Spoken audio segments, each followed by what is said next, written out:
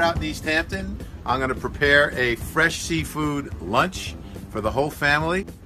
Italian sausage from Nobel's. Sunflowers ready for the table. Preparing my crudo. This is my scallops. Potatoes on my crudo, the likes of which you have never had. Fresh local tomatoes. I've cut and prepared my toro, sashimi. Tuna is cut, ready for the fire, which is going right on the grill now. Doing a little Italian sweet sausage for those who don't want fish. My fresh onion rings, they just came out of the ground on the grill.